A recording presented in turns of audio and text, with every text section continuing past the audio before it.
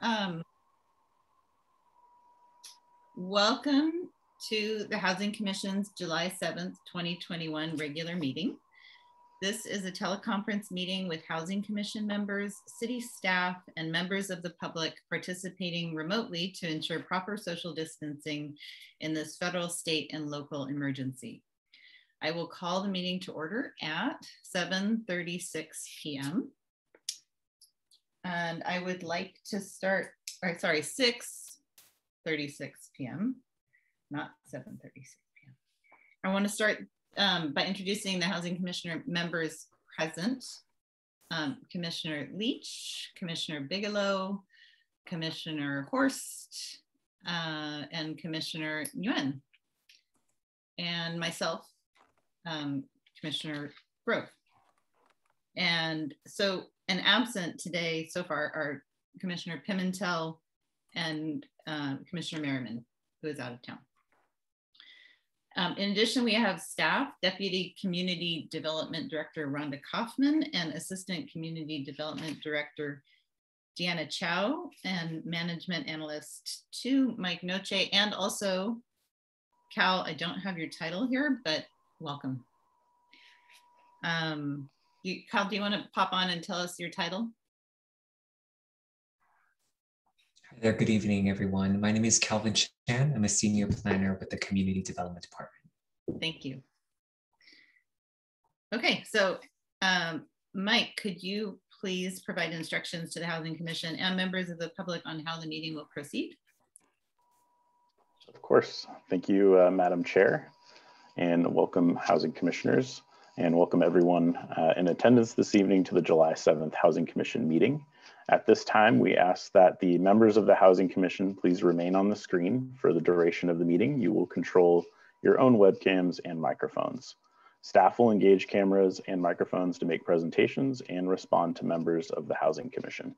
For members of the public who are in attendance and wish to provide public comment, after the chair calls for public comment on the item you wish to speak on, please engage the raised hand feature, or via telephone, press 9 to raise your hand to speak. I will then have the ability to open your microphone and you can provide your public comment to the Housing Commission. And that concludes my instructions, and I'll return the meeting to the chair. Thank you. Thank you, Mike. Let me just make one, I think, correction is if you're joining by telephone, you need to press *9 to raise your hand. And I think you just said 9, is that right? Thank you for that addition. Sure. That is correct. Okay, and before I introduce public comment, I want to just quickly acknowledge that we are, if we're in Menlo Park, on Ramaytush Ohlone land. I want to respect that. And I also just want to welcome Commissioner Nguyen and Commissioner Leach to their first meeting. So under public comment, the public may address the Housing Commission on any subject not listed on the agenda. Each speaker may address the Housing Commission once under public comment for a limit of 3 minutes. Please clearly state your name and address or political jurisdiction in which you live. The Housing Commission cannot act on items not listed on the agenda, and therefore the Housing Commission cannot respond to non-agenda issues brought up under public comment other than to provide general information. Mike, do we have any public comment? Thank you, Madam Chair. And just a reminder for anyone who just joined, for members of the public who are in attendance and wish to provide public comment, when the chair calls on the item that you wish to speak on, please engage the raised hand feature, and that is *9 for anyone calling in. And I will then have the ability to open your microphone. It does look like we have one speaker. So let me just engage the timer. And our first public comment will be from Bruce McHenry. And Bruce, I'm gonna allow you to open your microphone and you should be able to address the Housing Commission. Thank you very much, Mike. I was hoping to be able to present a short slideshow here, but doesn't look like I'm gonna have that opportunity. So maybe I'll just share that with the commission after the fact. My concern mainly is with the new SRI availability. My last employer, so happens. My point is that almost all of the housing in Menlo Park is for what I call chimpanzees. That's, basically our parents and us as parents. And the new generation needs something better because chimpanzees suck resources. And Menlo Park needs to beat Atherton and build bigger homes for human beings. As Konrad Lorenz said, the Nobel laureate Konrad Lorenz, man is the missing link between apes and human beings. And while chimpanzees are clearly apes, there is an example in the animal world of bonobos who are much more peaceable and manage somehow to control their population so that they do not stress their food supply and become violent fighting over it.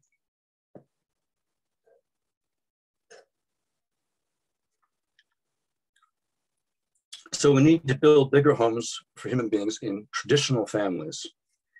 And what are traditional families? Well, they have all ages. And we have those in Menlo Park.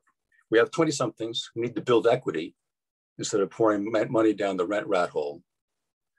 We need people in their 30s and 40s who are parents, and they need help with parenting.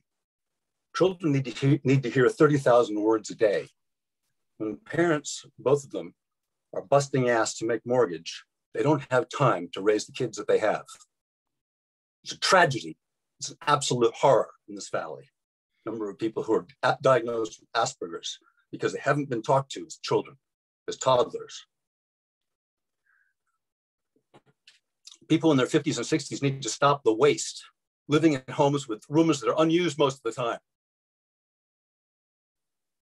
And people in their 70s and up, they can help. They have time to help raise toddlers, to raise kids, to impart their wisdom. Let's stop building chimpanzee homes. In SRI, let there not be any more chimpanzee homes. Thank you. Thank you for your comment. Do we have any other public comments? Thank you, Madam Chair. And just looking at the list of attendees now, and just a reminder for anyone who's joined, you can use the raised hand feature to provide a public comment to the Housing Commission. And not seeing any additional hands at this time, I will return the meeting to the chair. Thank you. All right. So under regular business, the Housing Commission receives informational presentations in addition to considering policy matters and administrative actions. Are there any clarifying questions from the Housing Commission on item D1, which is to approve the minutes from the Housing Commission meeting of March 3rd, 2021, before taking public comment on this item?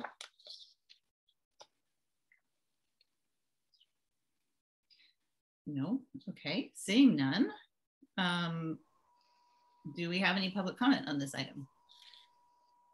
Thank you, Madam Chair. And not to be redundant, but for members who are in attendance, members of the public who are in attendance and wish to provide public comment on this item, please engage the raised hand feature now.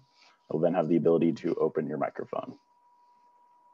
And not seeing any hands raised, I will return the meeting to the chair. Okay, so the item is open for Housing Commission discussion, or I would entertain a motion and a second. So moved. And okay, so Leach and Horst. Okay, so I will ask if anyone dissents. Seeing none. Does anybody abstain? And then let's just show of hands who approves. Okay, all righty. The motion passes. So moving on to item D2, these are informational updates. We're moving on to the informational update on the housing element process and schedule. Assistant Community Development Director Deanna Chow will introduce item D2. Welcome, Deanna. Hi, thank you, Chair Grove. Thank you for having me, Housing Commissioners. I am Deanna Chow, the Assistant Community Development Director, and I believe you met Cal Chan, our Senior Planner, who is also assisting on this effort as well, joining us here this evening. So again, thank you for having us. I know this is something of interest not only to the Housing Commission, but to our larger community, and it is a priority of our City Council as well. So I do have just a few slides that I thought I'd just share. They're similar to ones that you may have seen in previous presentations that were provided either at our webinar or introduction with our City Council back in May, but I thought it might just be helpful for our conversation this evening. So I'm gonna go ahead and share my screen, and then we can just go through it.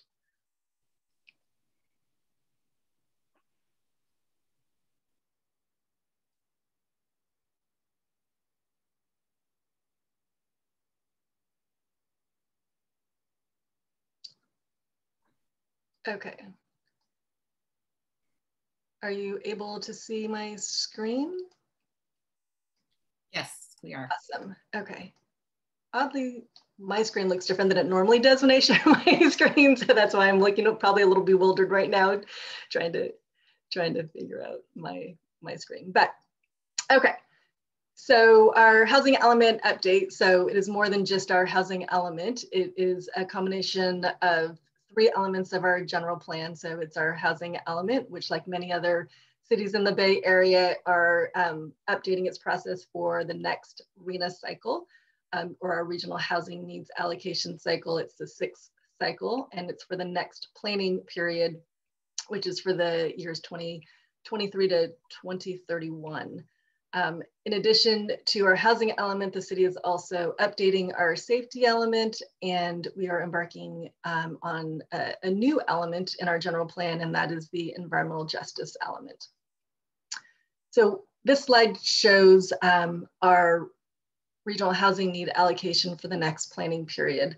And just as a comparison, it shows what our current cycle is, which is the 5th cycle, and it shows what is projected to be our allocation for the 6th cycle. It also shows what it is for the Bay Area as a whole, a 9-county whole, San Mateo County, and then also Menlo Park. And as you can see, the difference between the 5th and 6th cycle, there is a dramatic increase in the numbers, not only for Menlo Park, but as a region as a whole. And I think this is reflective of our high opportunity areas, our need for housing, the increase in jobs that we've experienced over the last 8 years. And so each jurisdiction has experienced a growth in their numbers. I think Menlo Park probably proportionally has a higher increase in housing than other jurisdictions, but I think that is reflective of our high quality of life that we enjoy here in Menlo Park with our schools, access to transit, jobs, and the high quality or high opportunity areas. So our current cycle is 655 units, and I believe the Housing Commission saw our annual progress report earlier this year, which identifies us doing a great job in providing housing overall. We have met that number as a total number, but in terms of meeting specific income categories, which you'll see on the next slide, there is room for improvement. In the 6th cycle, we were almost at 3,000 housing units, and you'll hear often, as we have these conversations, we have to plan for almost 3,000 housing units. We probably need to plan for actually probably a little bit more, because we need to create a buffer to satisfy HCD's or the state's Housing and Community Development Department's needs, that we can demonstrate our ability to meet our RHNA number. And just for comparison, again, the lower, I guess, graph or bar chart shows what the lowest allocation is in the town of Colma, the average number of units across the 21 jurisdictions, including the county, in San Mateo County, and then the highest of which is in the city of San Mateo. Let's see. And so here is a breakdown of our RHNA by income category. So as I mentioned, for the 5th cycle, we have met our total number, but we have not achieved all of the lower income categories. So we've achieved a number of higher income or above moderate housing units. In the 6th cycle, you can see that they are split amongst different income categories between very low income to moderate, and then the remaining numbers of that 3,000 housing units above, very low, low, moderate, and then you see the largest portion is in the above moderate income category.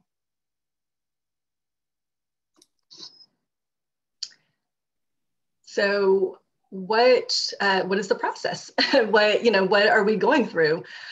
So it is a state mandate that the housing element be adopted by January of 2023. And so this will be an intense, I guess, 16 to 18 month process that we go through until adoption, which is targeted for the winter of 2022 with the City Council. So over the next couple of months, I think will be some of the most intensive periods in terms of commission participation and community engagement and outreach, because a lot of the site identification, policy conversations, drafting of the plans themselves happened this year. And maybe there's a question of like why it happens in the next several months. And that's for a couple of reasons. One is the environmental review process. So in order for us to prepare our environmental impact report, we must have our project description. And so that project description involves identifying potentially where housing might be located, at what densities, what we want to study. And so the document itself is a time-intensive process, and so we need to identify what that project description is at this point to prepare that document for release next spring to go through its review process. And the other item is we also do a check-in with HCD early on in the process. So we do give HCD a draft of our plan to make sure that we are on the right track, and so that is something that we submit to them earlier in the process, and we receive feedback and may need to tweak here or there based upon comments that they provide back to us. So those are some of the things that are milestones that we need to hit, which then lend itself to a quite intensive process over the next several months through the end of the year. So just looking here at our sort of major milestones, you can see buckets, the first being the visioning and existing conditions, which we are currently in that phase right now. So we are looking at preparing our existing conditions reports, and also as part of that, reaching out to various groups. So I'll talk a little bit more about our outreach efforts and how that is factoring into our understanding our existing concerns and different perspectives here in the city.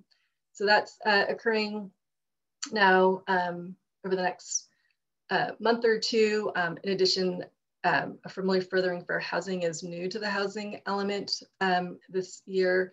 And so that will be a big part of our conversation around where should housing be located. We will be looking at site identification to support our and plan for the 3,000 housing units that I mentioned earlier as part of the RHNA, and that is looking to provide housing across the city as a whole. Moving on, we do have our site selection and draft plan that would be happening at the end of this year. And so again, that would be the 3 elements that I mentioned: the housing, environmental justice, and safety element. And then you see their land use element in zoning updates. So if there are changes that would require changes to our land use or zoning for consistency or policy changes. That's why you see land use and zoning changes there. So for example, if a land use strategy identifies a new zoning district to help achieve our numbers, that would be a zoning code amendment. And so that is a consideration and something that we need to plan for as well.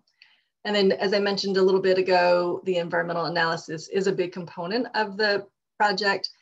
We do plan on having the notice of preparation, which is a technical term and part of our California Environmental Quality Act.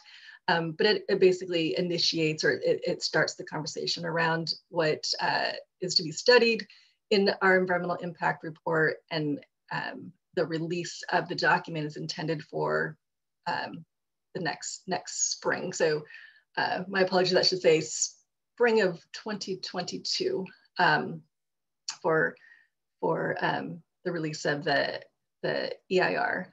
In addition, we also will be looking at the fiscal implications. So there will be a fiscal impact analysis that is prepared that looks at what would the additional housing do to the city's general fund. We will also be looking at how it impacts schools as well. That was something that the City Council asked to expand the scope of the fiscal impact analysis. And then finally, you see the adoption and certification, and the Housing Commission will be a recommending body on the housing element. And so, but before then, we will be coming back to you. So let me get to a little bit more of, where does the Housing Commission fit in with this overall major milestones? So the Housing Commission is sort of one piece of a much larger, I guess, community engagement and outreach effort. So we have the Housing Commission, the Planning Commission, the City Council specifically created the Community Outreach and Engagement Committee, which is focused on creating a robust outreach program for the housing element project. We have a City Council subcommittee, and certainly we have the City Council itself. And so there are a number of different reviewing bodies and input, and that is an opportunity to provide the greatest amount of input, I believe. So there are probably three primary roles or tasks that we would be reaching out to for the Housing Commission support. And that would be looking at land use alternatives. So that would involve site selection and site strategies, policies and programs. So what are some of our goals, policies, and programs in our housing element? And then the draft housing element itself. So before we go to City Council, we would be looking for recommendation from the Housing Commission on the draft housing element program. Probably the first, some of these dates are still in flux, but we hope to come to you in the near future to have that policy conversation about what are some of the objectives or principles or implementation programs that we should include in the housing element. I know, and we've heard, questions and concerns about displacement, our BMR ordinance. And so those are just some of the things that we might be able to identify as or ways to address housing needs in the city. So from a policy conversation, that is one opportunity that we would like for some feedback from the Housing Commission. Another idea that we're working on is a joint meeting with the Planning Commission to discuss the site selection and the land use strategies. So that is another opportunity that we would like to engage with the Housing Commission. And then next year, we would look towards the draft housing element. And so we do see the Housing Commission having a role focused on policy conversations in the near future, so that we can start crafting that plan that I mentioned in the project description.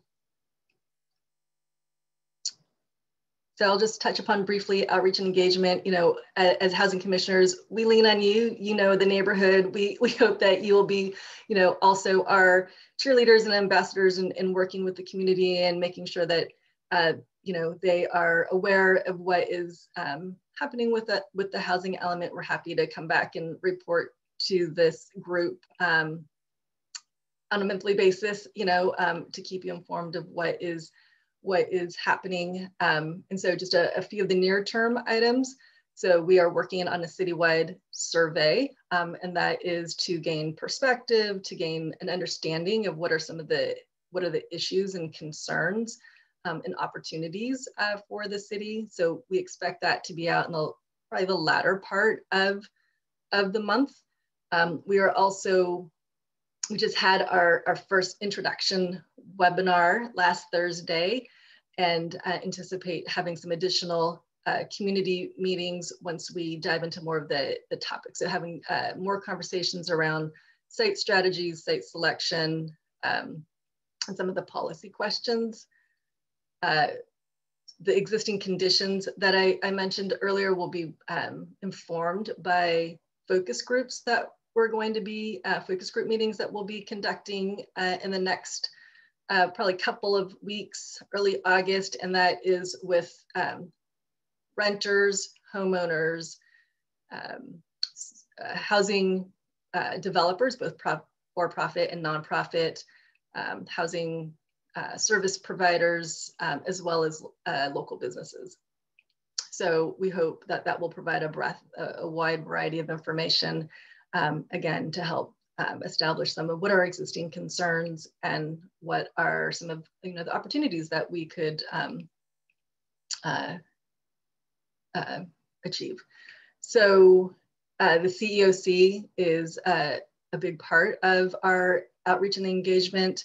So it is right now a 12-member body representing folks from all of the districts and helping us make sure that we are using the right channels, you know, communications, you know, where do we reach people, you know, what is the best way to, are they online, in person, you know, is interpretation services needed? So, you know, we are working with the CEOC to help plan for these events.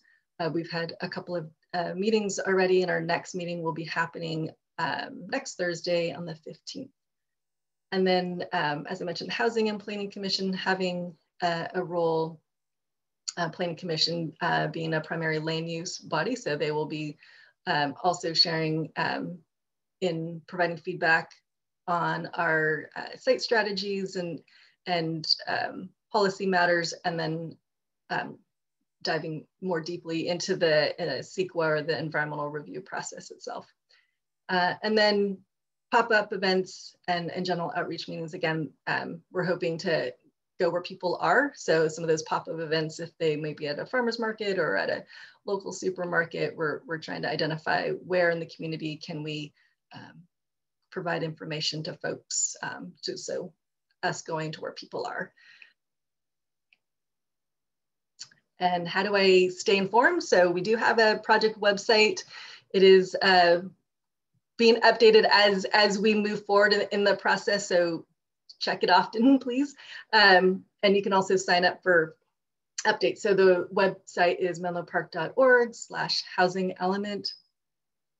And you can see here on, I don't know if you can see my cursor, but you can sign up for updates, and you can receive updates from us, and then you could find more information about upcoming events.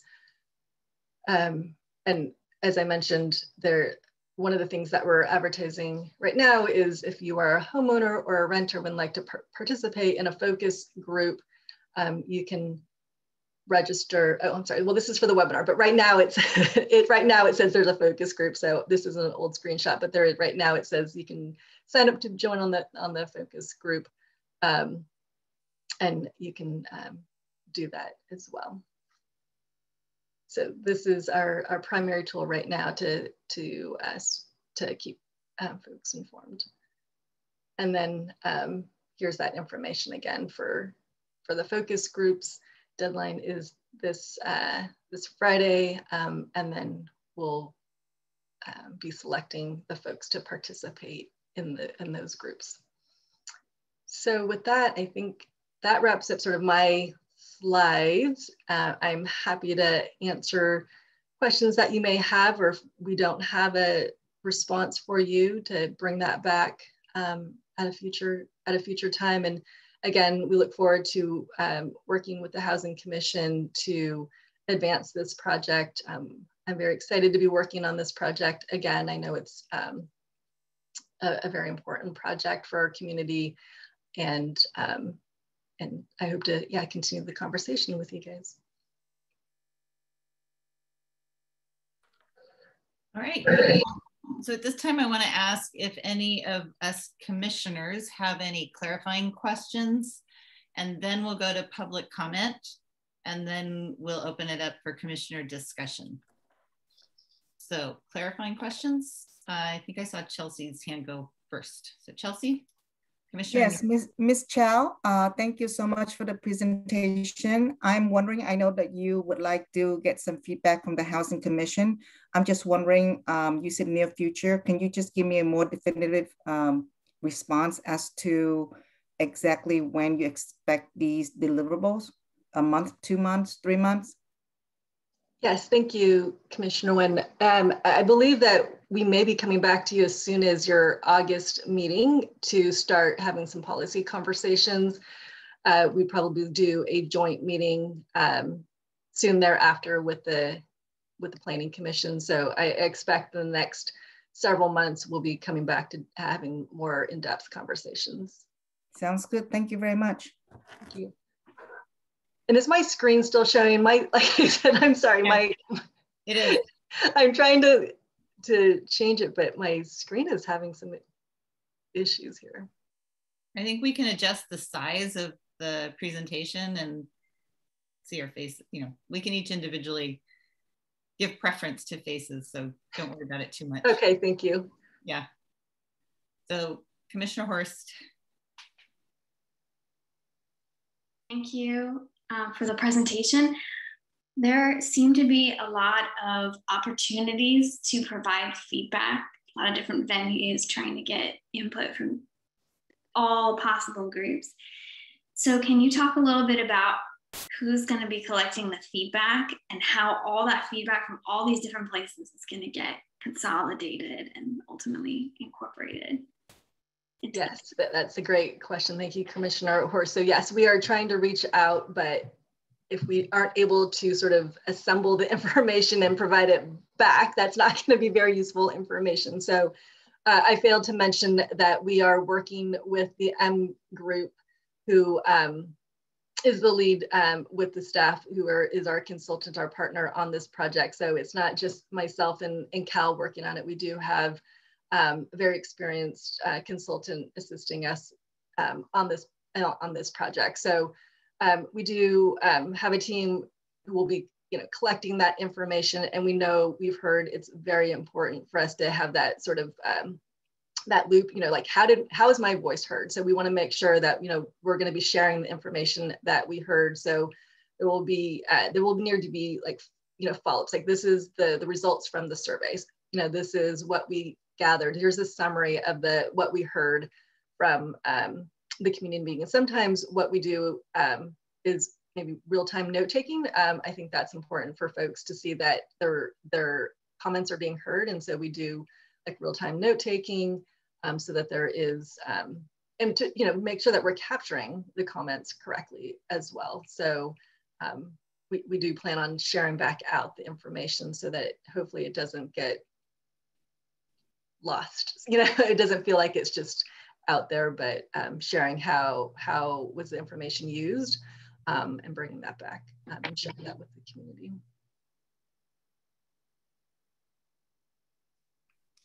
Any other questions from commissioners? Okay, I have a few. When is the HCD housing something department? Community, yes, housing and community development, the State Housing and Community Development Department, yes. The state Housing and Community Development Department. When is that check-in required? You know, there must be a window when we are required to check in with them or have the opportunity. When is that specifically? I don't have the specific date. I was looking at our timeline. I want to say it's probably sometime early next year that we need to have that check-in. Okay. With them, and that's what's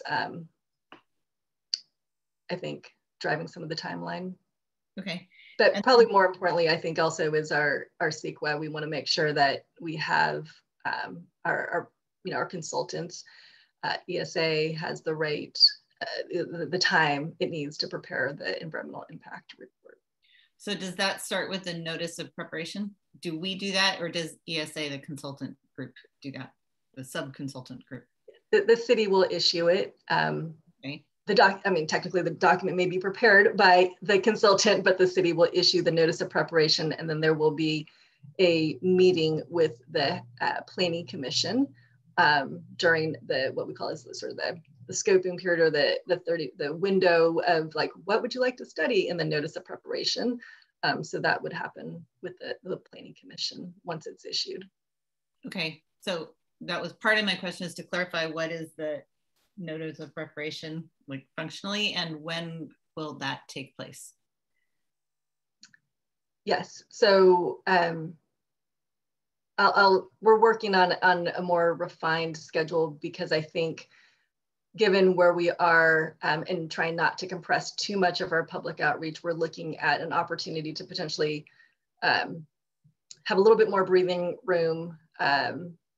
So we're working on when that NOP will be released, but it would be my guess, it'll be sometime this year, my guess. Okay. And is the same question with the fiscal analysis? Is the answer the same? You don't, not sure, but sometime in 2021, or? That generally happens later in the process. So usually the FIA will be released concurrently at the time that the EIR is released. Okay, and I think that was spring. That would be like more of the spring timeframe. Okay. Spring, summer, probably. Okay. Is there the equivalent of a notice of preparation for the fiscal impact analysis, where there's like a review of what questions we're asking? There's not a sort of a notice of preparation or associated with an FIA.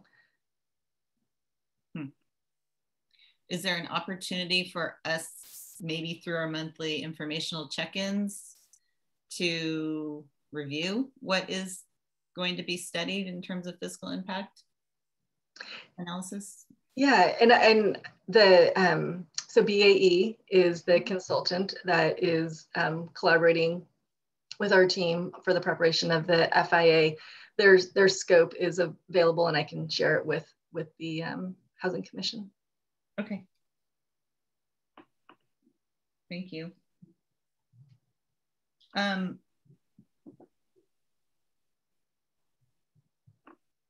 When I don't know if this is a clarifying question or a discussion question, but I'll ask it.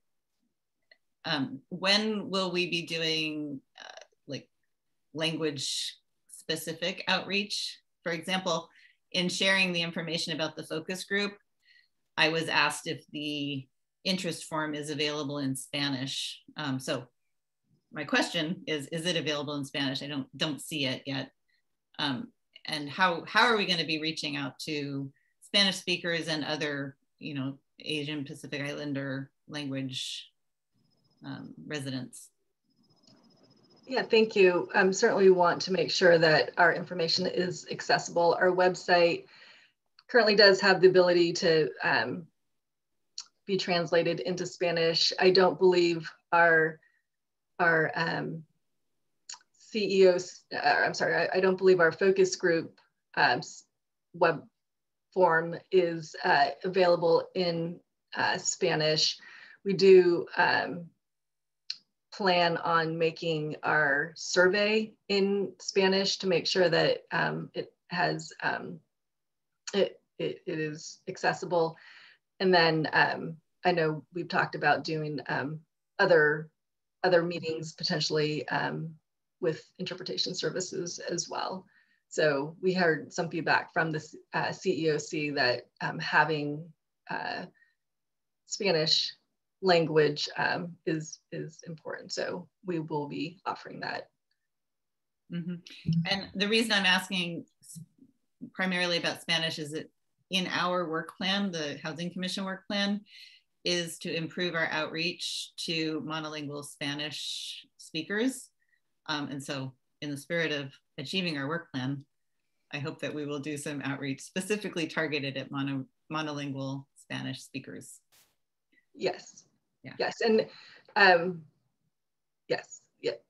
We will. Maybe we can discuss that more later. Yeah, sure. And Cal popped on, so I don't know if Cal had something else to share on that as well.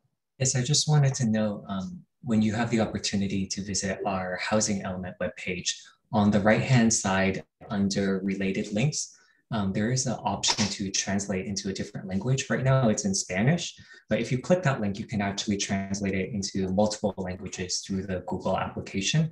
I just tested just now, and you are able to translate the online web form into, say, Chinese or Japanese or any other language of your interest. But we can look into making some more refinements so that capability is more clear. Great, thank you. Thanks, Cal, for the clarification. Yeah. Are there any other clarifying questions, maybe sparked by other clarifying questions? If not, I'll go to public comment. Okay, people are moving their hands, but not raising their hands. So, okay. Do we have any? Oh, I see some hands. Mike, do you want to handle public comment? Thank you. Thank you, Madam Chair. And just a reminder for members of the public who are in attendance and wish to provide public comment, please engage the raised hand feature, and I will then have the ability to open your microphone, and you can choose, and you can provide your public comment to the Housing Commission. And it does look like our first public comment will be from someone who's calling in. And being I do not have your name displayed, please list your first and last name, and the person calling in should be able to address the commission now.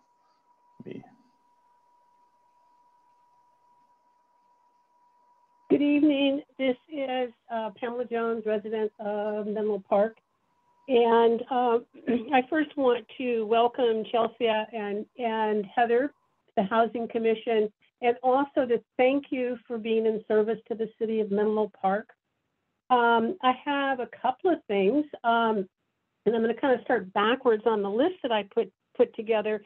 And that is, rather than always working in silos, consider the possibility of having a joint meeting between the Housing Commission, the CEOC Commission, Complete Streets, and the Planning Commission. I know that's a total of 35 people, but all of those commissions and the committee are critical when it comes to if we're going to look at housing accurately. Before I get into the other comments, I do need to say that it saddens me that we fail to recognize our Spanish-speaking community that's been here for several decades. And I wonder how accurate the Google Translator is for any language. And I think it is critical that the city checks it out with people that speak in the other languages to make sure that it's translated correctly. I would like to know, or we should know, how many below market or affordable at all level units need to be built, considering what's in the pipeline. So we need to know how many are in the pipeline, and then how many does that leave us to be built. It also would be helpful that, even though this is an information item, to have an attachment. I don't think we can advertise too much all of the everything around the housing element, since it is so big. And other people may not attend all the commission and committee meetings like some of your residents do. I would again like to thank you. And wow, I made it under 3 minutes. Okay, thank you very much.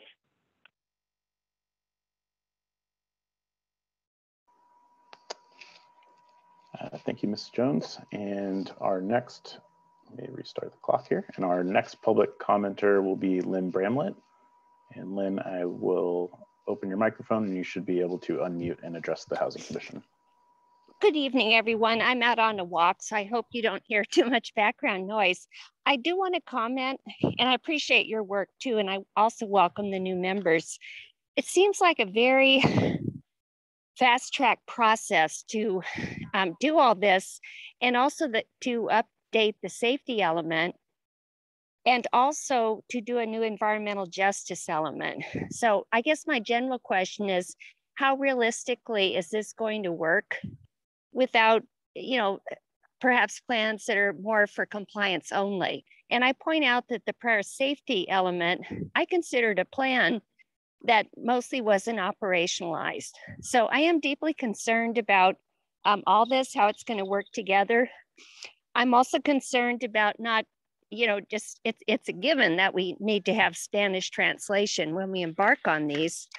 And then finally, I have a question about the selection of those in the focus groups.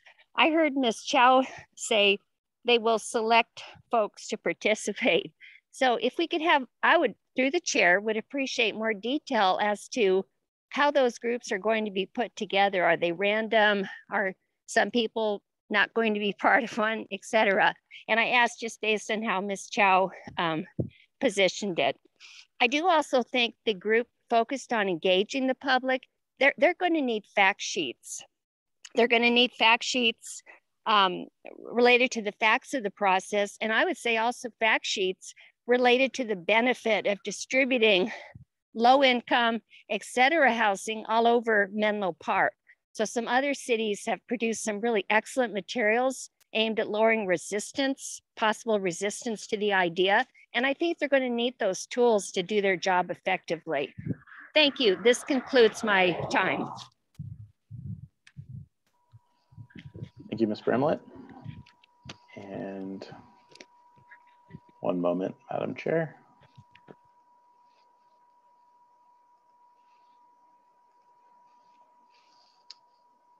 And just as a reminder to anyone in attendance, if you'd like to provide public comment to the commission, please use the raised hand feature. And I do not see any more hands raised, so I will return the meeting to the chair. Thank you. Okay, thank you. And thank you to the people who made public comment. We appreciate it. So I will start by passing through Ms. Bramlett's question, which was something that passed through my mind as well, is what are going to be the selection criteria for who participates in the focus groups? Great, thank you. So with the homeowners and renters, as we talked about, there is the interest form that folks can select. We are excited that we have more interested than we can actually have in our focus groups. So when I say that we have to select, we will have to narrow down participants so that they are smaller conversations. We're trying to make these intimate. We're trying to, have these where people feel more comfortable having conversations with each other. So it's probably going to be around 10 to 15 people in each of these groups.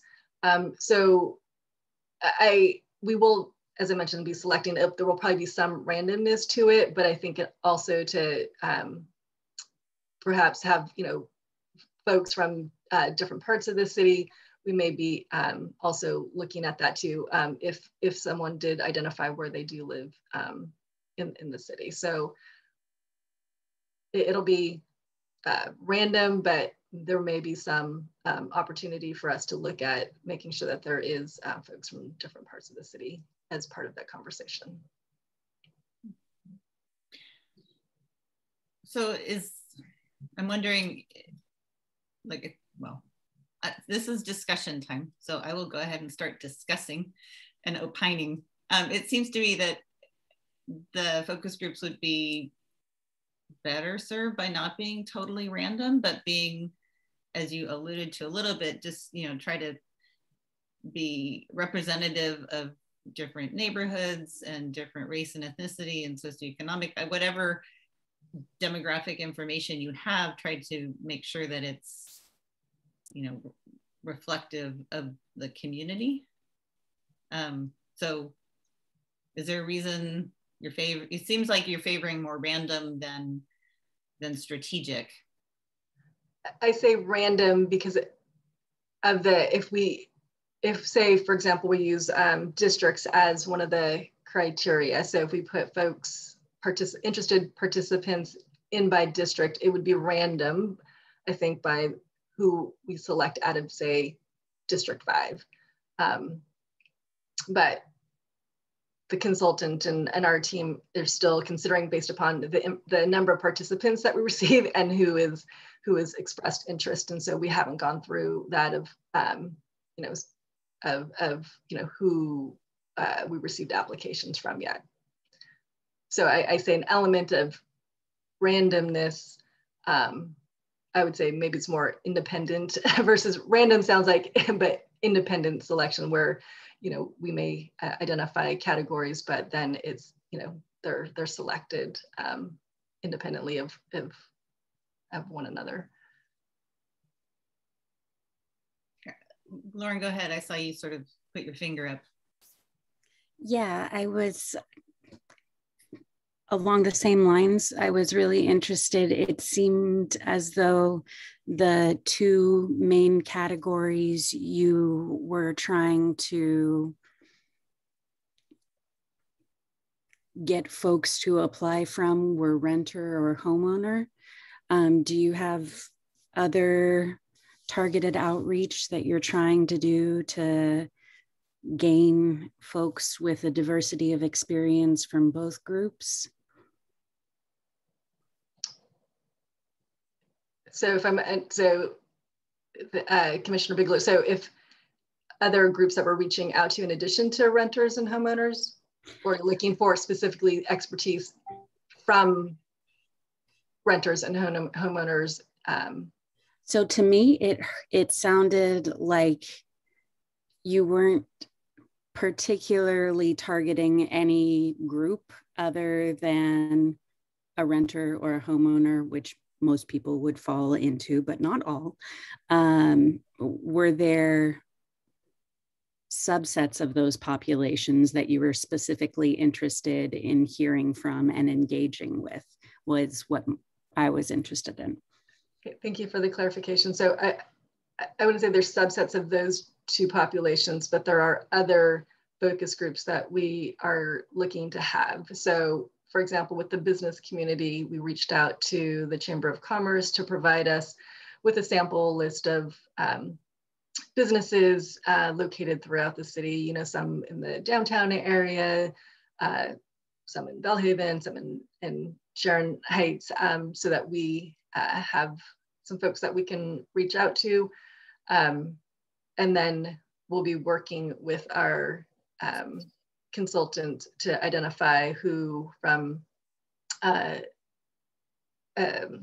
would be from our developer list. So that would be both private developers as well as nonprofit housing developers. And then another group that we're looking to reach out to are like service providers.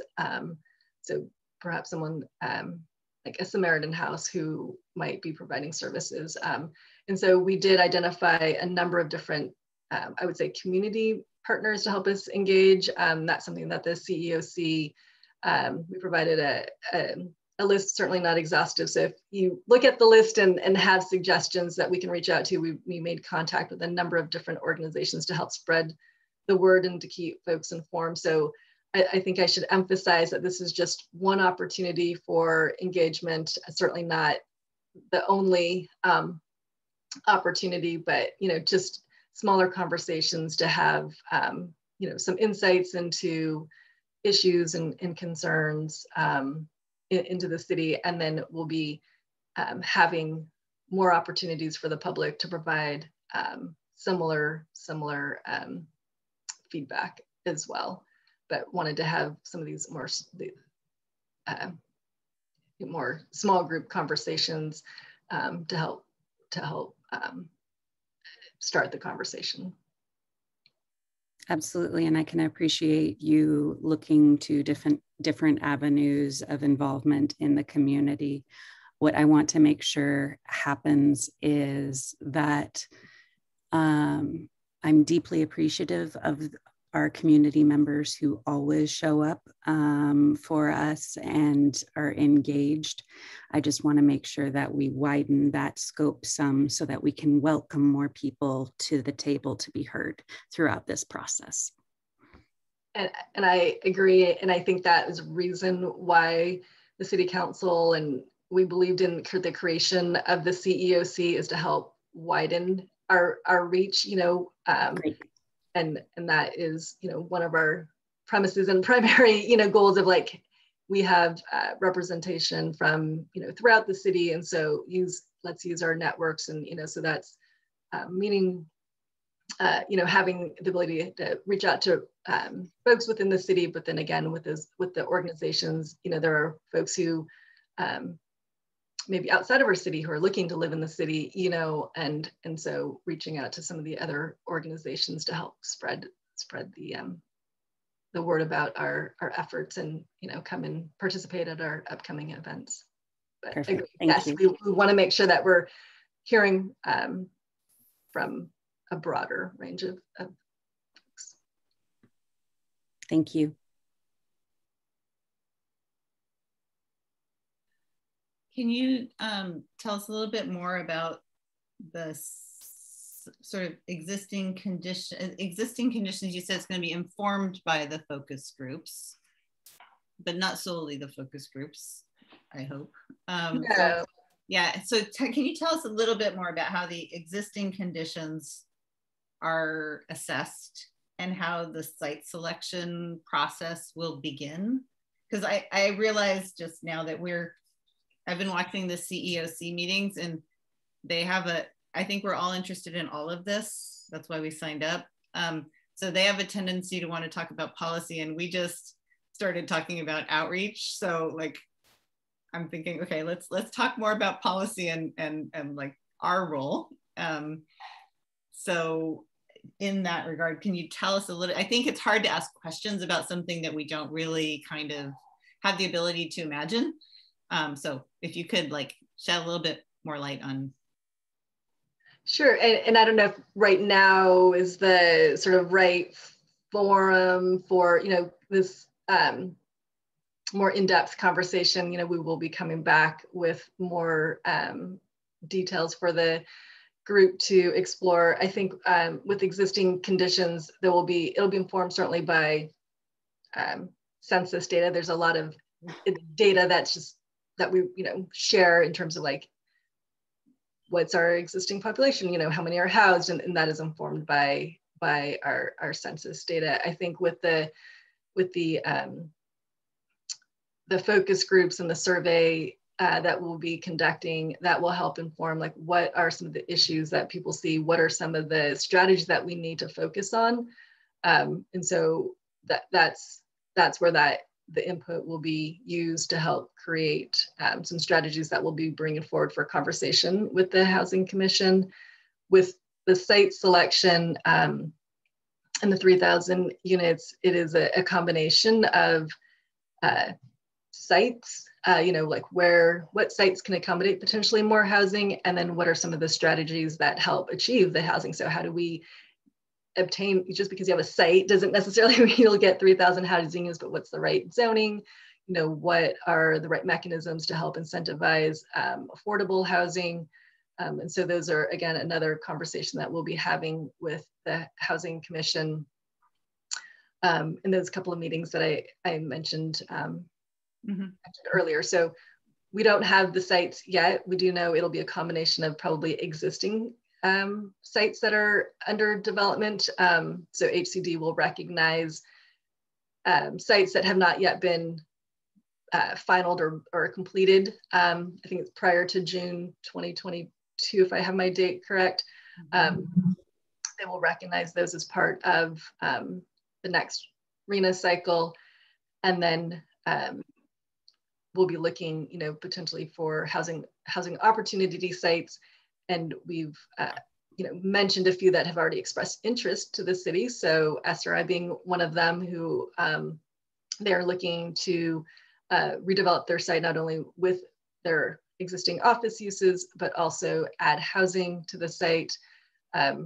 We know that MidPenn is working with the Veterans Administration for a housing at their VA campus.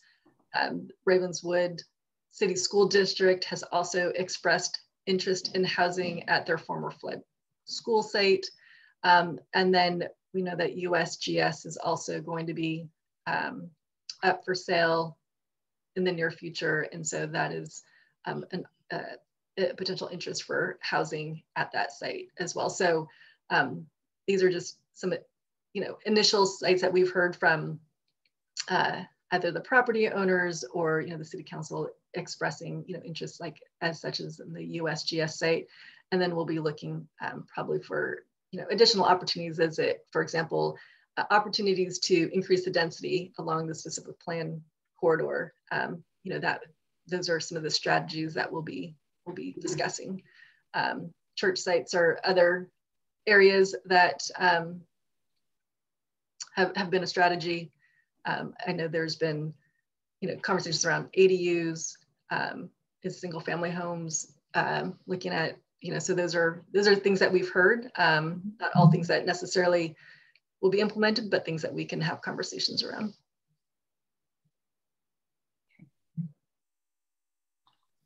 So question, what happens if August being a time when people take vacations, we don't have a quorum for a housing commission meeting in August? Because August is when you suggested you might be able to come to us for conversation on anti-displacement policies and below market rate policies. And that seems really important. And yet I don't want to begrudge anyone their vacation. So not that anybody asks for permission to take a break from their volunteer role. But anyway, what happens if we don't have a quorum and we can't hold a meeting? Well, hopefully we'll work with Rhonda and Mike to find a potential meeting date. If it's not on the first Wednesday of the month, hopefully we can find another special meeting date that would work, that would create a quorum, so that we could continue to work through and stay on our timeline. So I think we can be flexible, but hopefully keeping in that sort of time range. Okay, and I saw Ms. Nguyen had her hand up and then it went down, but I want to make sure you have the opportunity. Yes, Chairwoman Grove, I just want to say that I think some of us were thinking that maybe we would be back face to face. So that's why we put in the information that we wouldn't be here, but if it's still on Zoom, then we can certainly attend the meetings. So I think I can speak for myself. I can't speak for Commissioner Pimentel, but I know I'll be here as long as we're on Zoom. Great, and I don't have any information that we won't have a quorum. I just don't, things happen, people get sick, so, but thank you, I appreciate that. Any other points of discussion, questions? Commissioner Leach, it would be, and Nguyen, feel free to ask anything. I know you're new, you don't have to ask a smart question. I have just a bunch of dumb questions, but before I ask them, I want to do some a dive of my own into some of the stuff, information that's already available. And I really look forward to it. I'm a total nerd about this kind of stuff, so. Great.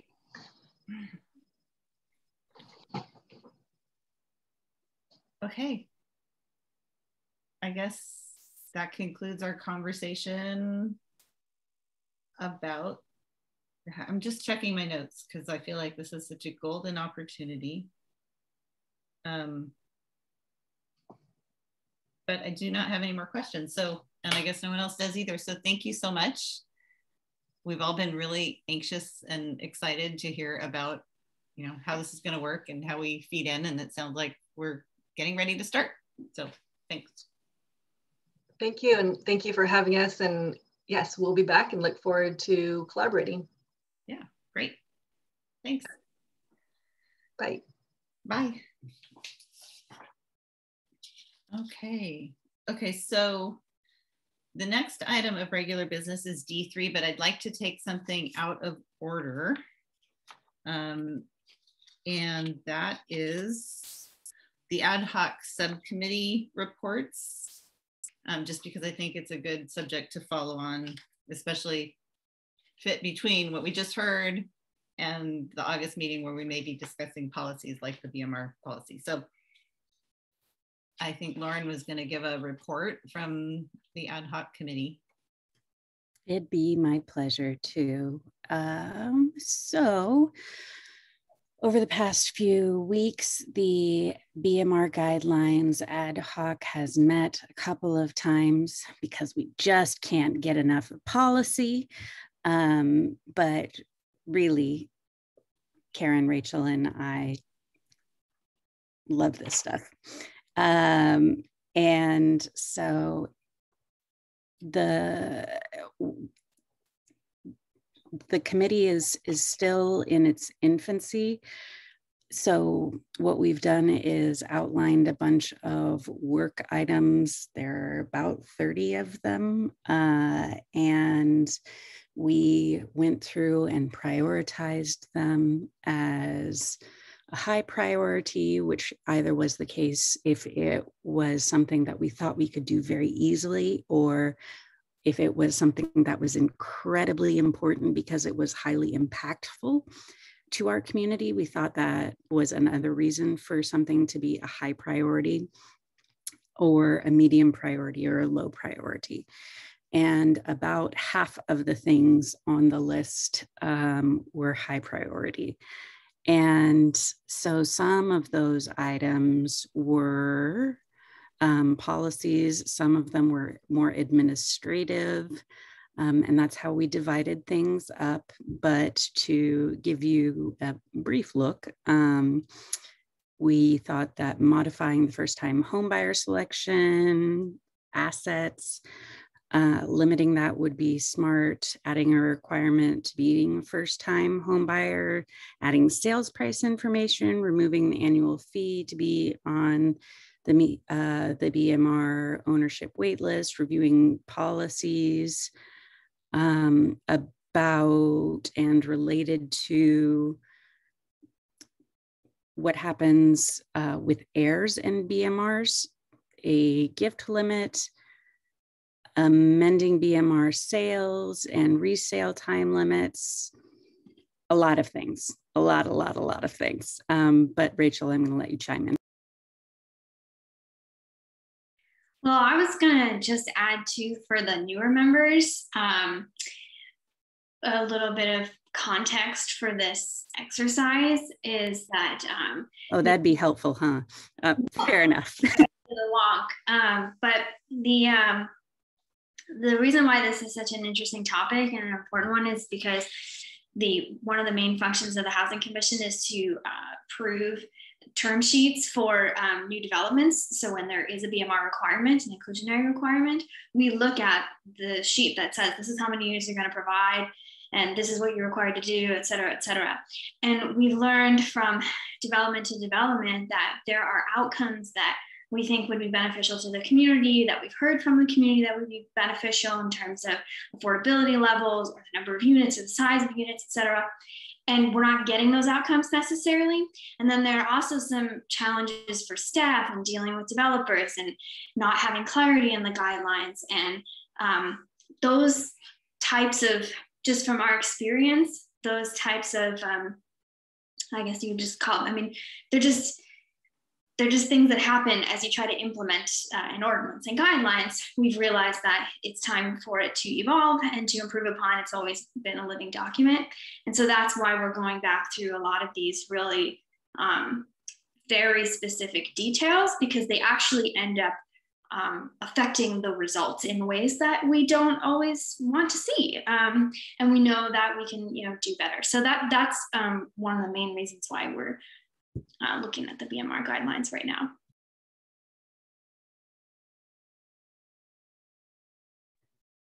Perfect. Thank you, Rachel. I see Heather has her hand up, but Lauren, I want to let you like continue and or see if and or cease and desist. And or pause and see what Heather's question is and then continue.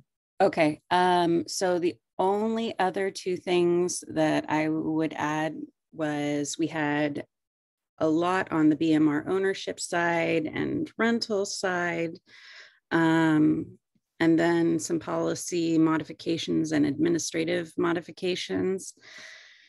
But we haven't taken on assignment of tasks of any of this stuff. So we just wanted to kind of let you guys know what types of things we were looking at and that we were working on it, because I know that this has been something that has been on our minds a lot lately. And so we're making headway.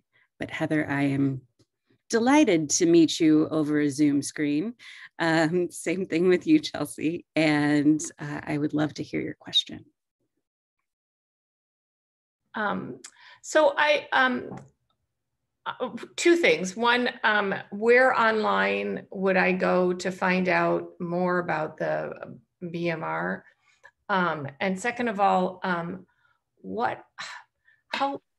some of this, and if my question goes right to where all this trove of information is, then I'm happy to go. I have a certain amount of reading I'm going to be doing, but how long are people on the BMR waiting list normally? And what's the agency that approves? And is that the social services or the county that approves who gets the houses for the BMR houses? Those are all excellent questions, and they are all up in the air right now, because not up in the air, that's not a fair thing to say, but we just switched BMR administrators so that there is some working out of how they're going to do things versus how things have been done. And they're working with Rhonda regarding that. Okay. So most of that's still up in the air. And actually, can I ask Rhonda to come on and respond to that question? Because I think there are two questions. One is, how can I learn more about the BMR program today? And I think Rhonda can email you the guidelines to read. I will tell you, when I joined the Housing Commission, the first committee I joined was this one, the BMR committee. And I read them 3 times before I began to understand them. Yeah. And partly it's because they have been like remodeled, like it's like a house that's been added onto a bunch of times. So I think that after this iteration, they may be more understandable. And then the second question was sort of like, who decides these things? And I'm going to let Rhonda. And how long is the waiting list? How long are people? Just some of the nuts and bolts stuff about. And again, if this is all on a website, I'm happy to go. These are great questions. Great. Thank you, Commissioner Leach. Those are great questions. I will send you the link, but our BMR guidelines are available on the city's website. If you, and for those who are listening, if you navigate to departments on the city website, go to community development, and then go to housing, you'll see the BMR guidelines should be linked there, but I'll be happy to send that out in an email link to follow. The BMR guidelines have been updated many times, as was stated. It's sort of a living document. Over time, does need to be updated, and that's the process that's happening now. In regard to your other questions regarding the BMR ownership wait list, so my understanding is that there are households that have been on that up to 20 years. So long term. And we have, so each year the households are required to provide some information to update, to confirm that they still want to be on the list, to confirm that we still have their correct contact information.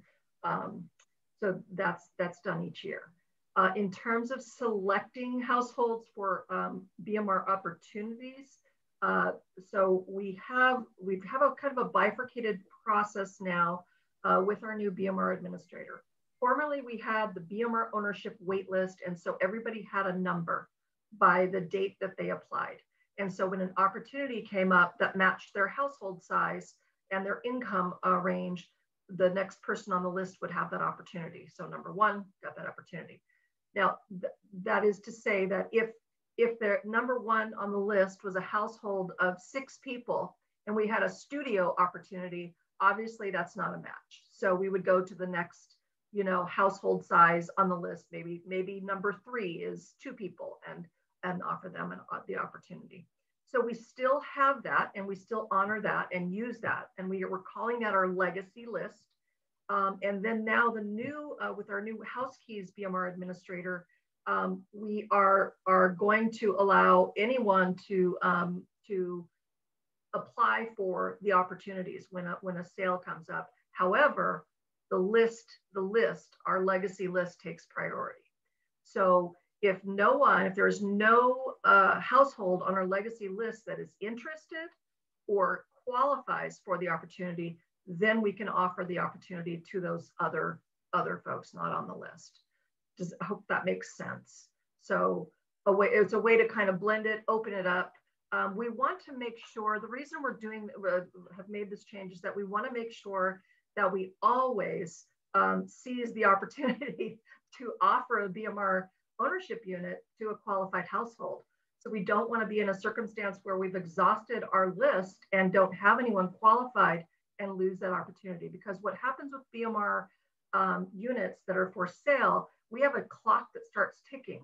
Whether it's a brand new unit that's just constructed, we may have 180 days to complete the sale from the certificate of occupancy. So once we find an eligible household, they have to go get their financing in place. And so all of that takes some time. So that 6 months can go by pretty quickly. And then there's also what we have resales.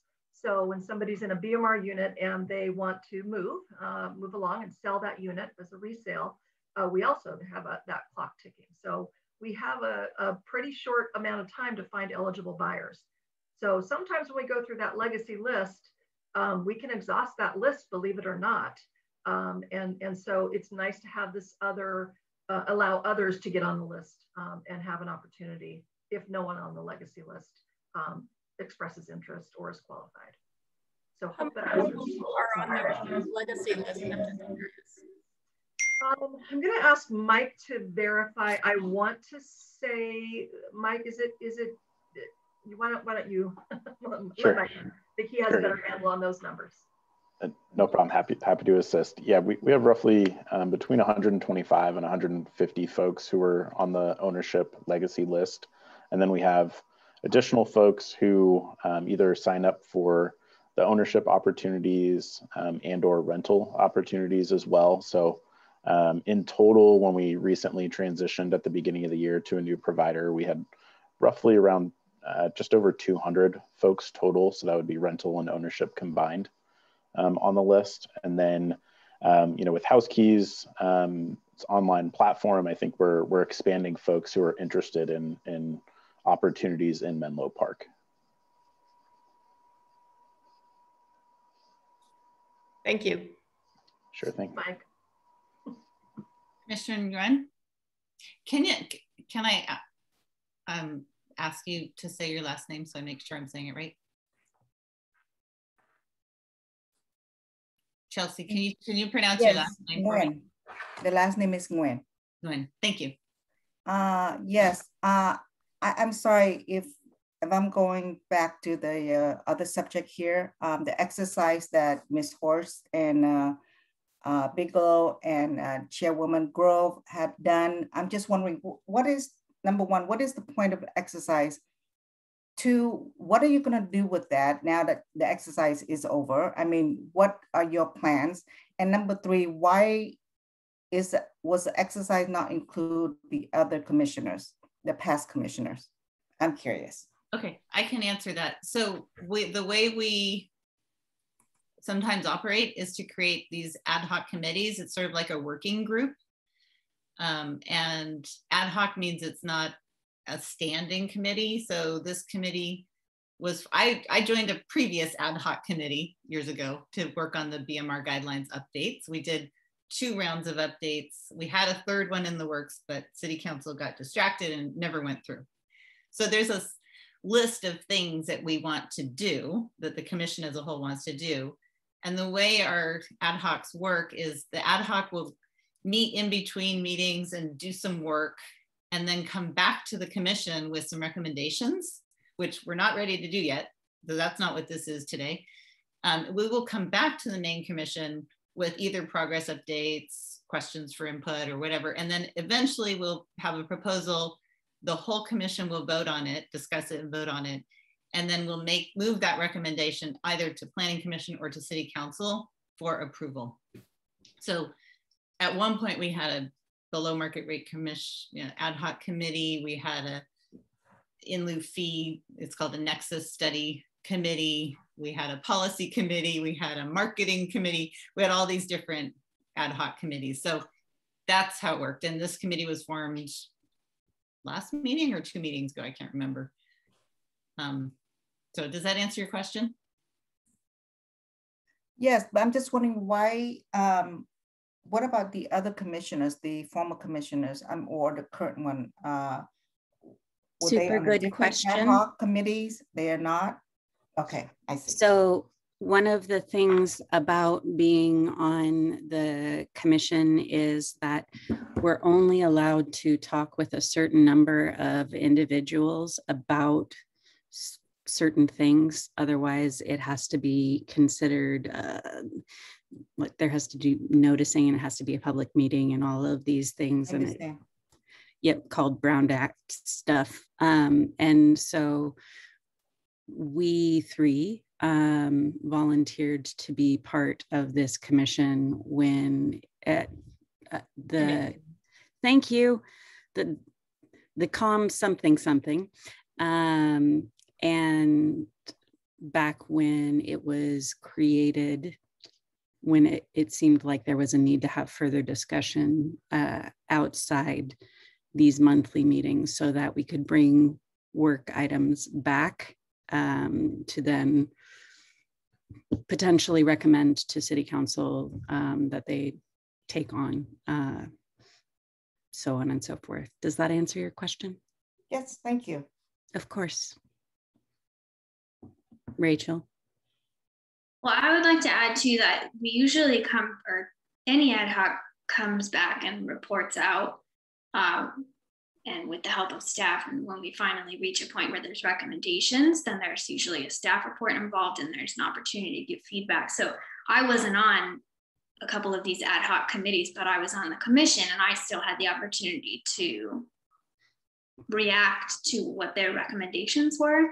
It's just that they did the bulk of the more intensive work and background work. So my understanding is that this type of thing will still come before the commission and be deliberated before the public before we make final recommendations, but that we kind of tee it up as a subcommittee that has, or excuse me, as an ad hoc committee that has done a little extra work on it. So when are you going to be bringing it to the in front of the commission, this commission, and to talk about in detail of each different, yeah, so normally this segment of the agenda is normally at the end, and it's called section E, reports and announcements, and E1 is ad hoc committee reports. Often we've had 3 ad hoc committees, and so we have that opportunity on every agenda to report to the commission our progress. It's not a time for discussion, it's just a time for updates or information to be provided to the rest of the commission. But if you have any input or like things you want the committee to know or think about, I think, Rhonda, correct me if I'm wrong, I think that you can deliver that information to Rhonda, who can then navigate Brown Act considerations and insert your concerns into the committee's work. Rhonda, is that correct?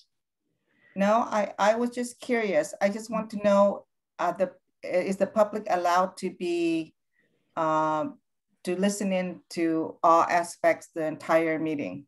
there is not going to be like a closed session at all, right? Is that correct? For the Housing Commission, the public will be able to hear information from the ad hoc committee. Just exactly like is happening now, the public can hear our update. So every time we give an update, it'll be at this public meeting and the public can hear it. Very good, thank you. Yeah. I wanted to just add one, just for the new commissioners and anyone who's listening from the public, an example of why our BMR update is, one of the reasons our BMR update is important. Recently, we heard, I mean, like Rachel said, we hear these below market rate agreement terms and we opine on them. We either recommend them or recommend against, but you know, it's not like we don't have any, we can't dictate to the developer as long as they're in compliance. We can't dictate anything. We just can sometimes ask. Asking doesn't usually work, especially with a large, significant development. If they're meeting the requirements, then they don't have to do anything different. So recently, the two Greystar projects, which are also streamlined projects per State Bill, Senate Bill 330, they're meeting the below market rate requirements, but not in a way that, like, we had a choice, sort of. We could recommend one of two options: either all of the below market rate units could be affordable to residents who have low incomes as defined by the housing department, or we ask them to please come up with an alternative mix that is financially equivalent to the subsidy that would be all low income, but a mix of very low income, and moderate income. So when they went to Planning Commission, the next step, they had both alternatives.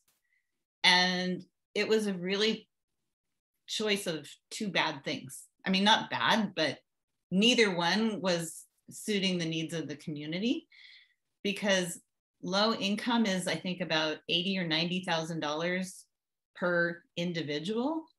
And the median income for a family of four or maybe that's a family of four, the income that would be required to afford a low income unit would have been like 50% higher than the median income in Belhaven. And these are developments that are going into Belhaven. So it would be nice if the quote unquote affordable units would be affordable to people who live in Belhaven. But our guideline doesn't require that. And it's for all sorts of structural reasons, like the way this whole program is defined and the way low income and very low income and moderate income are defined. It uses data that's old and it doesn't take into account the extreme income gap that we have in place now that we didn't have in place 20 years ago. So, or not as much. So anyway, it just doesn't really work in our favor. So we had a choice between two non-ideal options. And so we have an opportunity as we rewrite our below market rate guidelines to at least move that in the direction of better serving our community. It may not be perfect, but we can certainly improve upon it. So that's, for example, the two projects that I'm talking about were Greystar. They were either going to be all low income or like maybe 3 very low income, and then a third of them low income, and then a whole bunch at moderate income, which is actually right now, the rents of a moderate income unit are the same as market rate rents.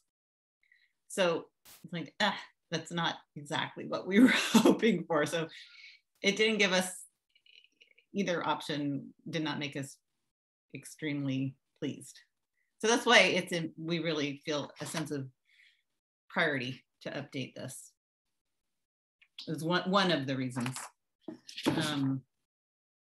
And when will this update be finalized? I don't. Is there a deadline? Is there a time where we have to make it?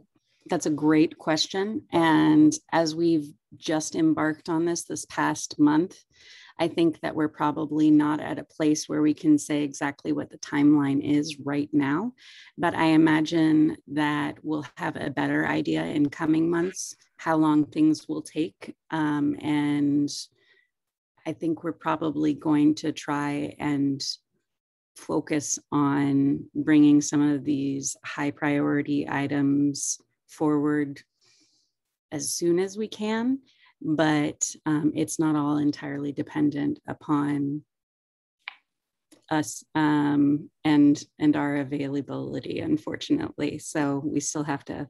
But there's a couple of things coming up. There's some below BMR ownership units that are entering the resale cycle. So some of the things related to resale of below market rate ownership units are time sensitive. So that's on our radar. And either we're gonna get it done before that all happens, or if that all happens and we haven't beat the deadline, then the priority will probably go down on those particular changes. Because the other thing that's coming down the pike is the SRI development will be an opportunity for below market rate housing. We want to make sure that that serves the needs of the community. So that's a different topic. That's the rental guidelines. So those are the, but to let you know, I think right now we're kind of on a pace of meeting once a week. And so we're picking up our pace, right? Rachel made a funny face. Before that comes to a grinding halt now. I would also say to staff, I mean, it's also dependent upon staff capacity, right? Because Rhonda and Mike always help with the final report out and framing the issue and actually writing a staff report. So it's also dependent on their availability, right? Yeah. Any other questions on the BMR ad hoc committee report? Okay, so now we're going to move on to the thing that was next before I change the agenda order, which is the selection of Housing Commission chair and vice chair. And so this is always a weird process. So in the past, we have sidestep the weirdness of it by just sort of following in order of seniority and passing on the role of chair to the vice chair generally. I mean, it's a nomination process. So we can do whatever we want. Anybody can nominate anybody and then we'll vote. But traditionally, I'll just tell you, I would nominate Rachel. Rachel might nominate someone for vice chair, and between those two things, we would vote. So I'm going to do something a little different this time. I'm going to define my gender stereotype, and I'm going to nominate myself as chair. And I'm not doing that because I think I'm such a great chair, because all of our chairs have been great. I'm just doing that because there is a learning curve, and we have the housing element bearing down upon us. We have these BMR updates, and I feel like I have a good pace. I've talked to Rachel about this too, because she would be sort of the next in line.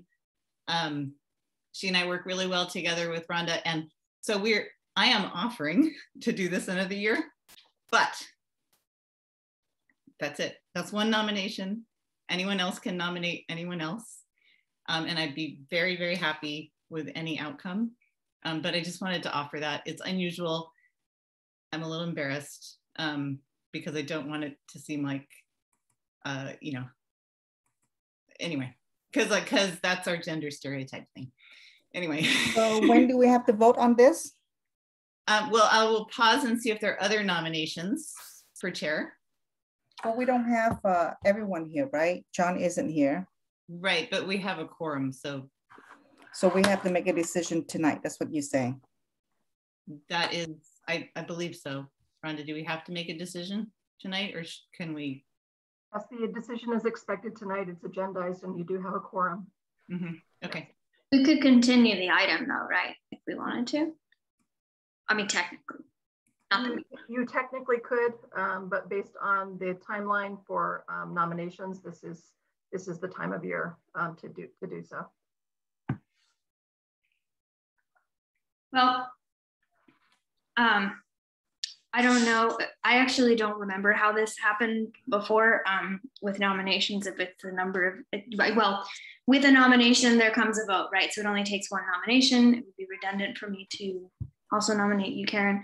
But I will say also to take into consideration that during a large portion of Karen's tenure as chair, it was a little bit out of the ordinary because of shelter in place, and we lost out on at least a couple of meetings because of just getting in the swing of things with Zoom.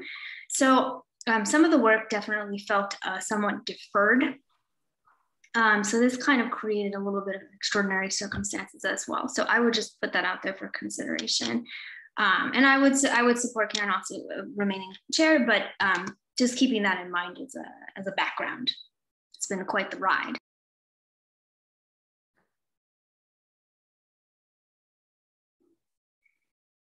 You know, I wasn't going to do this, but because I just feel like I understand we have a quorum, but I was hoping that we will have full house.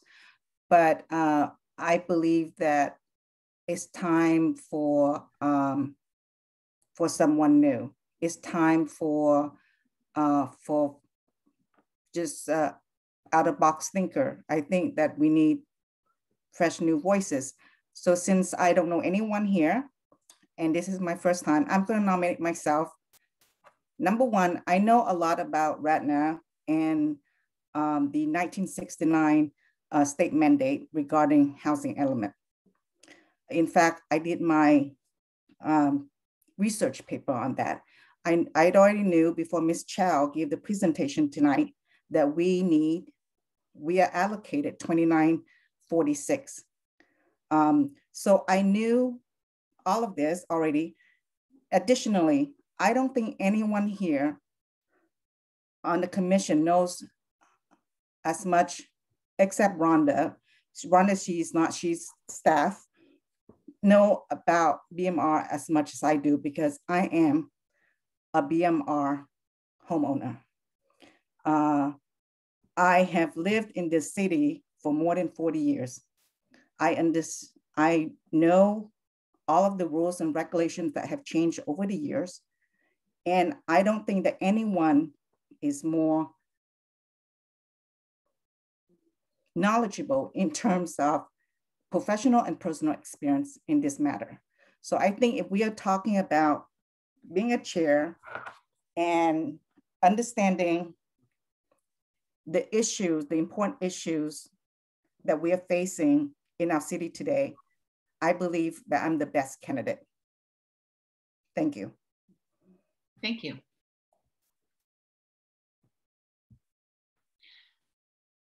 Are there any other nominations for chair? Okay. Mike, I need help now. What happens next? Sure.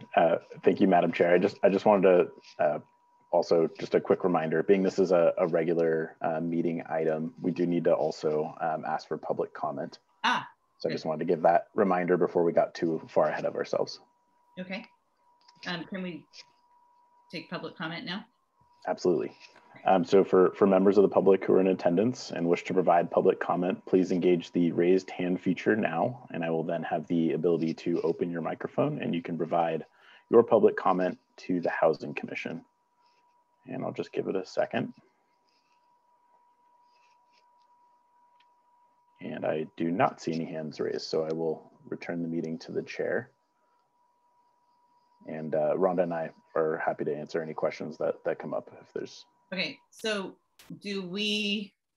how do we vote on one nominee and then the other, or do we, and then like, I've seen it done different ways at city council meetings when they do this sort of thing. So you just tell me the process. I think what I remember is, I think it's kind of weird, but like I was nominated first.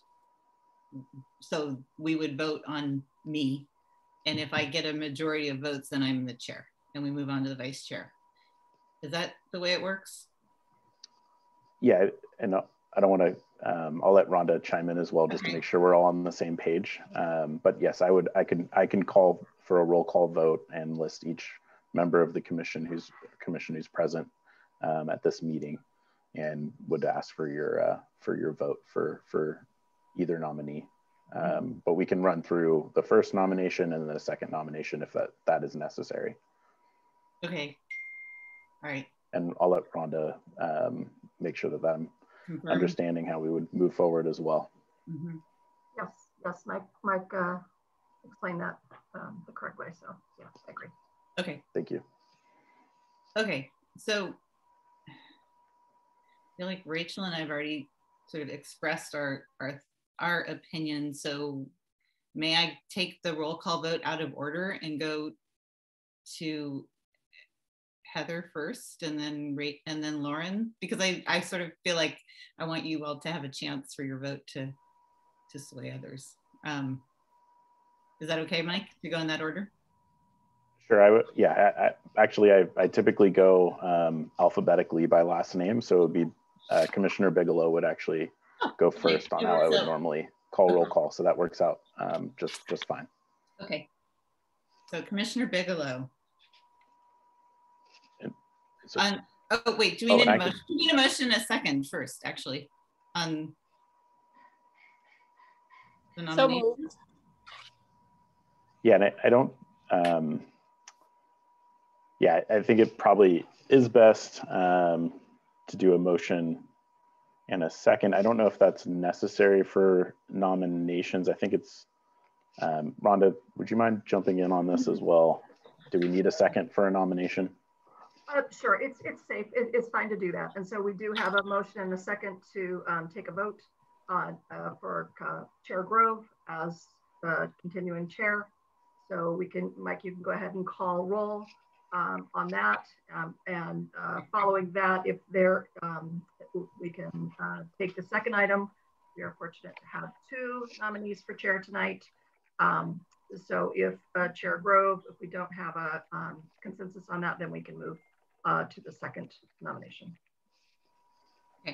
Okay, and I can take over from here, Chair Grove, if that's okay with you. I would appreciate that. Apologies, are we going out of order or are we going in order? In order is fine. Okay. Okay, then.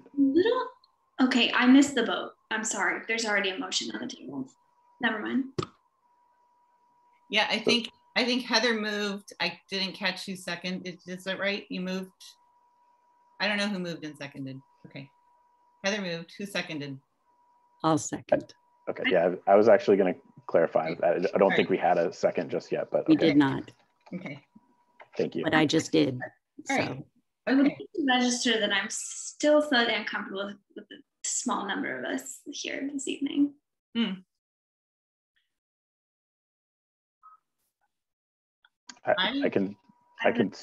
I can still move forward with a vote, and if you'd like to abstain, you can, and that's one way to approach it. I'll just say, as one of the people who nominated myself, that I would be fine with continuing it if we think we're going to have better attendance next month. Rhonda, you did a poll. What are the consequences of continuing this to the next meeting, Rhonda? I don't believe there are any consequences other than getting off schedule. And the attendance will not be a full attendance for the next 2 months. So there will not be full attendance in August, nor will there be in September. So there will not likely be more than 5 members at this or the next 2 meetings. Rhonda, I said that I wouldn't be here next month, but remember, if we on Zoom, I would be able to. So I don't know about the other commissioner. So I think we have to take in consideration how people have responded to you for the survey, because we did not know if this was going to be an in-person meeting. So you have to take in consideration, we can't really say that we won't have a full house next month because we don't know, right? Because on Zoom, I'll be here. So we do actually, I do recall, and so I was including your response in that. So, and I think, I'm sorry, go ahead. I'm not sure, but I think also Commissioner Pimentel will be here as well if it's on Zoom. Yeah, and he has not responded yet. You responded that you were not attending, but now I understand you are. So that would bring us up to 6 commissioners that have responded positively for the August meeting. And then we haven't heard from Commissioner Pimentel.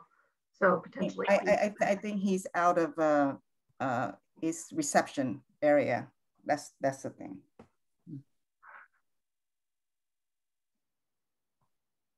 Okay. So I move that we continue into the next and hold the vote next in August. There seems to be a certain amount of discomfort. I'm comfortable voting, but I think it's, I don't think it doesn't sound like there's any repercussions for waiting a month, waiting until the next one. Right. I would second that motion.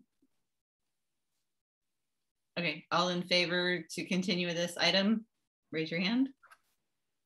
All right, we will continue this item. And we'll continue the vice chair nomination as well. I assume that's what we meant by our vote. I think so. Yes, it was a combined agenda item. So, okay, excellent. So we're on to reports and announcements.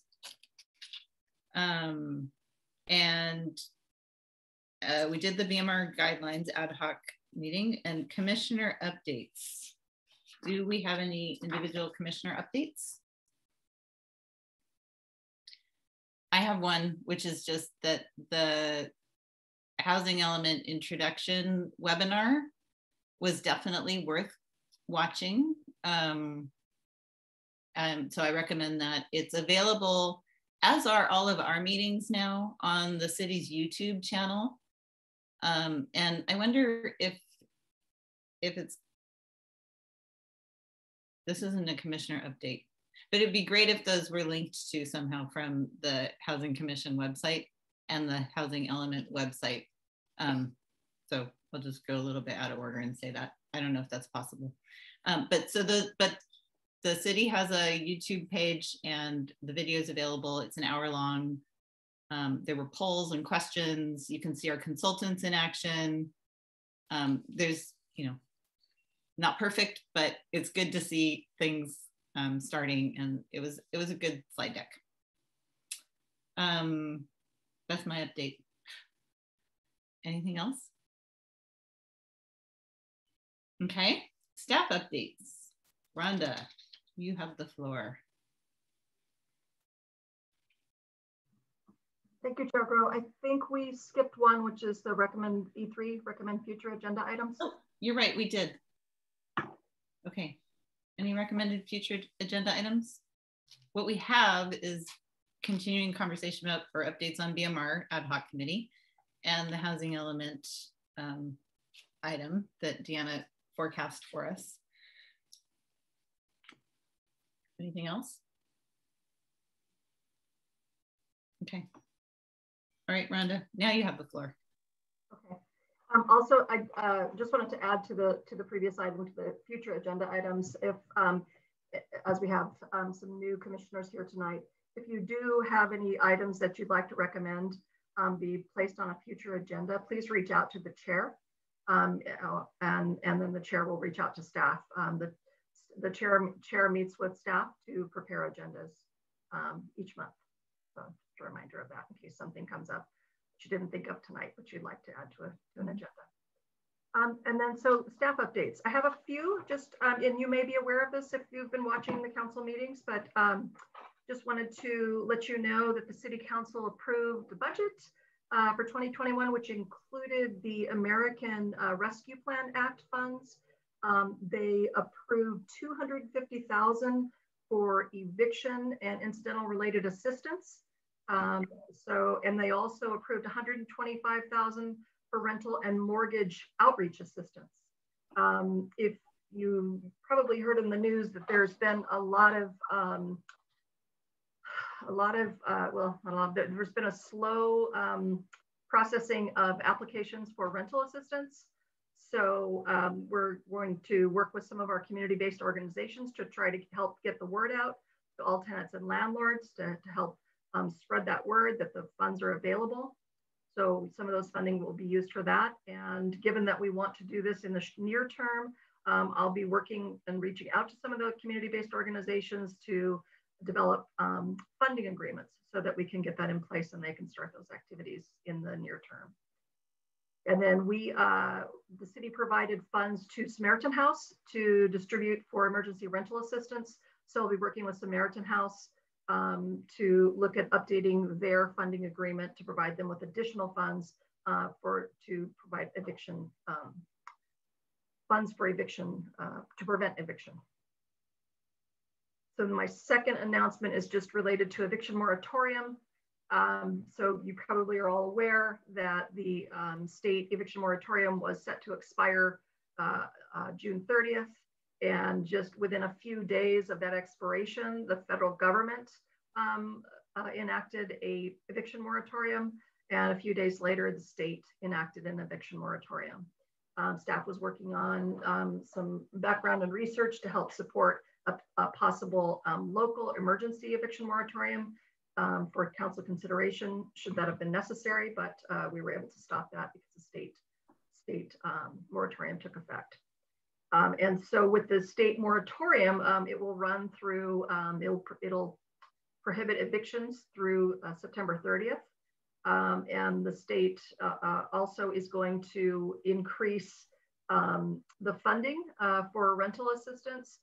Previously, they only provided 80% of back rent, but now they will cover 100% of back rent for tenants that could not pay rent between, I think it was it March? The dates, March of last year through September of this year. So anyways, those funds are available and the application process has been expedited. Previously, it was a 32-page application process, which is difficult for anybody to go through. But if you're a tenant who wasn't able to pay your rent, to try to get that application completed and work with your landlord made it extremely difficult. So that's been expedited.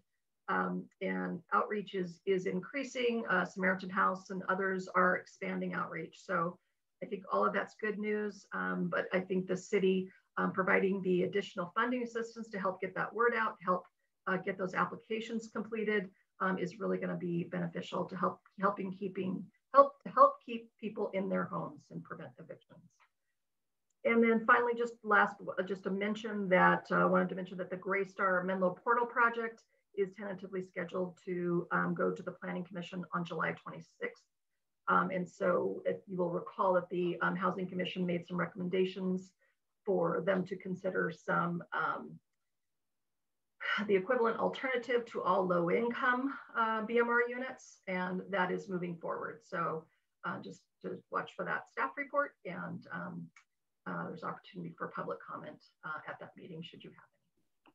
So that's all for me. Thank you. Thank you. Okay, I think that concludes our meeting. So with that, I don't think we need a motion in the second or vote. I will adjourn the meeting at 8:28. It's one of our shorter meetings, just so you know, newbies. Well, I was expecting 3 hours, so yeah, I got an hour back. Yeah. Yeah. She's easing you in nice and slow. That's what's happening. I have some reading to do between now and the next. Perfect. Well, welcome to both of you. Thank you so much for being here, and good night all. Yeah. Good night. Thank you, everyone. Have a good evening. Thanks.